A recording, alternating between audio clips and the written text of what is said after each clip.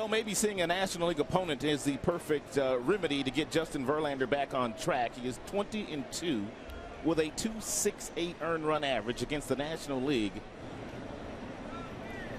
Swing and a miss. He struck him out. LaRoche tried to hold up. To the shortstop. Peralta plays a wicket hop, throws to second for the force. If there's violence in the head, then you're not getting that real good look. Therefore, you're not throwing your real good pitch. Lombardozzi at second. Bouncing ball first base side. Prince has it there. It's going to be a 1-2-3 inning. Stands straight up at the plate. Swings and tips it into the glove for strike three. There goes the runner. Swing and a miss. Throw down to second is high. And not in time. Nothing major right now. Bouncing ball right side. Prince waits for it. Verlander will cover it. Verlander. Runner on the move from first and a wave and a miss to strike him out. And he got him straight three. Finally took care of him with a breaking ball. Here's the 0-1.